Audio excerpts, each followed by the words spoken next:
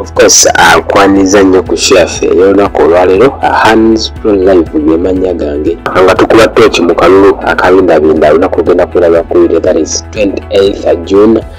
Wuma bagamba basimbye n'amannyo more than ready okulaba nga akalulu kabeerawo. Akalulu kano okuva lekatongozebwa oba okuva lekalangirirwa ebintu bingi badde bijja byogera okuva eri abakulembeze abamu nga tebakkiziganya na Uma kikyesaze, wabula wiiki eno yennyini minisita ng'atudde ne UNCC bamaami Ojede baavaayo.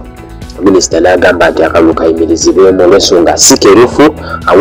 Uma alina abayimbi okuva mu regions ez'enjawulo, wabula nga minisita yagamba nti lwaki bo tebali inclusive, lwaki aba central bali bokka inclusive. Uma bo bagamba akulirwa Electoral Commission ekulirwa mwami Jeff Ikongoti bo bagamba nti tebali ready okuyimiriza kalulu kano because bawandikira da ministry, bawandikira da bekikwatako ne bagaana okurespondinga positively. So bo ne bekwatakwata nga bo ne basobola okuba nga bayimirizaawo akalulu. Bo bagamba mu kiwandiiko kyolaba nti bataddemu kingi, tebali ready okuba nga bapulinga their groups back because obudde bwe bataddemu sente ze bataddemu tebigenda kubaddizibwa ministry. So they are willing to go on 28th balonde, that is wali ku National Theatre. Nja kuba bibatuusaako live loud and clear, tube nga twongera okugoberera ensonga eno tulabe nga tuginyuka. Wabula bo bagamba aba Uma nti they are private entity. Minister talina teeka lyonna mwe yayise kulabanga ayimiriza okulonda kwabwe. Jeff Ikongoti agamba nti bali ready okulaba nga bo balonda ebintu byabwe because minister ne ministry baali babewaze kumala ebbanga. So wetubuuliza nti where does musicians fall? Bwe tulaba abayimbi belagwamu enembera because ebintu bingi byogerwa nti akalulu kajja bbawo tagenda bbawo, kajja bbawo tagenda, but we wait to see this Tuesday. Wrestling enjoy zombi abayimbi mu group yabo balaga bali more than ready. Bagamba we have to vote for our leaders. Minister toyina authority yonna, toyina teeka yonna moita akusobola kulanga otujjawya agwangazaako tugolera wano tuyigamu kimuno. Abaana akalulu kano tukabadde keerufu biziboogerwa nti government erina bwesimbyeko kuuli then abalala bagamba nti ono guy akigsaha alina side brava, so they are not willing okulaba nga bamuteeka in position weewaawo nga yasinga abawagizi ate nga yasinga still abawagizi abatali registered era abatasubscribing ku Uganda Musicians Association. So we wait to see what will come from them. Moving on. Hello, how's everybody doing? I hope you're doing good. I'm here to say I'm so sorry my concert won't be happening on July 1st and July 2nd as we had earlier on planned this year because of the knee injury that I sustained earlier this year that I'm still recovering from. My doctors say I still need more time, and I also think I do because I want to give you the best of me both physically and mentally. I want to be at my best both physically and mentally, and I feel like I'm not there yet. And I want to let you know I've done absolutely everything that I can to speed up this process, from physiotherapy to really pretty much everything I could do, and I've been challenged, by my sickness. But I want to let you know my knee is getting better, and I promise you, all my fans, we're gonna reschedule this, and it's gonna happen, but not on July 1st and July 2nd. I'm so sorry. I apologize to those who have been anxiously waiting for the dates. I will let you know the new dates. Please bear with me. I'm very upset about this, and I'm really sorry it's last minute, but me and my team have been pushing on behind the curtains just to make it happen, and it's impossible, So thank you. I hope you are patient enough, and I hope you guys still support me and put my concert to where it's supposed to be. Together we can. I'm really sorry. Thank you.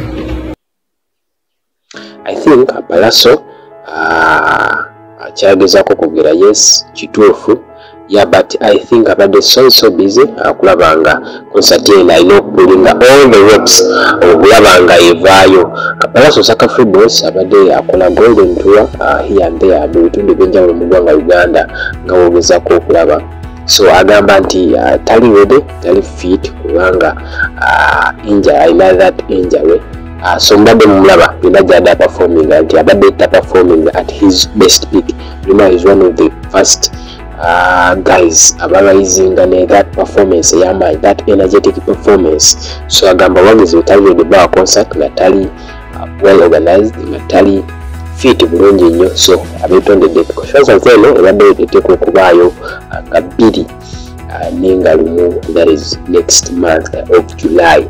So abetondedde, I think PALLASO what he did is right, but kukyusa dates zino akinira kikosaamu awani kikosa omuntu yali ajesunga nga lumu n'ebbiri one program oba ogikyusiza. Then ekyokubiri time eri ebivulu tulina bingi, waliwo Kenzo, waliwo Vixen, waliwo Phina, waliwo David Lutalo, waliwo abayimbi bangi abaputinze out the concert, waliwo B2C. So bw'okyusa dates oyinza okwekanga nga obudde mu date embi. At the end of the day nobanga olina okufightinga for audience. Yeah, and then I think kirungi era still kiri tuwe. I think kirungi because wetaaga okutuwa that energy gyetubimanyiddeko.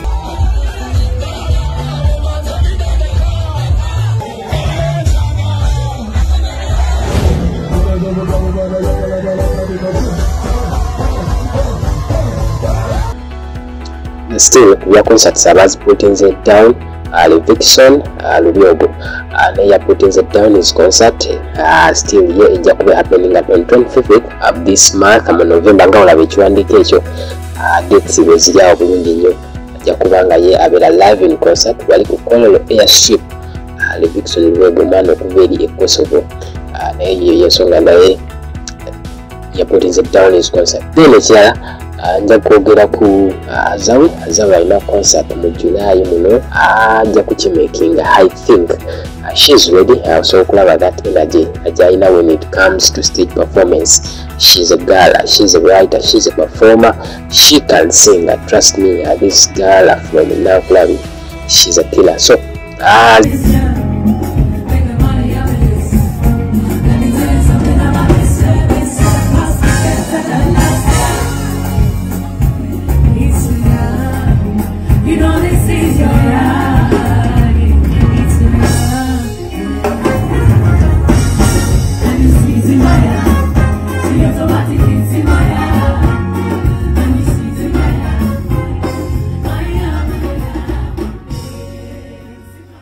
trust me, this girl from Empapula, she's a killer. So AZAWI Priscilla Zawede yimbi muzawe mu kubayimbi abarising so fast each and every single day ozili and album ye African music obaye ngezaako gira ba album ye nyimba nyingi zikoze nyimba nga maje up to now kyakuba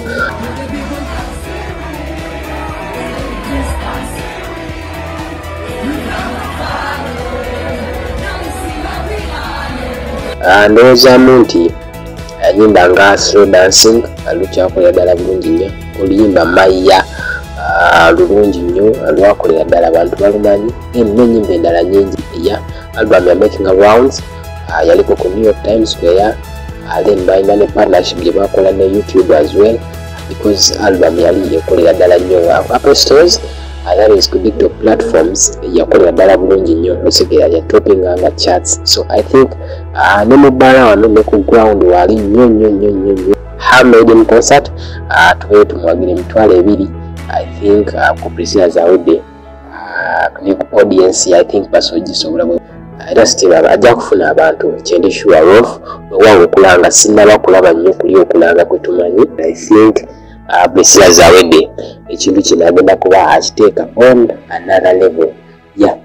Byebyo nokolero anjagala tukome wano. Subscribe to our YouTube channel at UG Unlocked. Follow us on social media: Facebook UG Unlocked, Instagram UG Unlocked, and Twitter UG Unlocked. UG Unlocked, edutainment for everybody.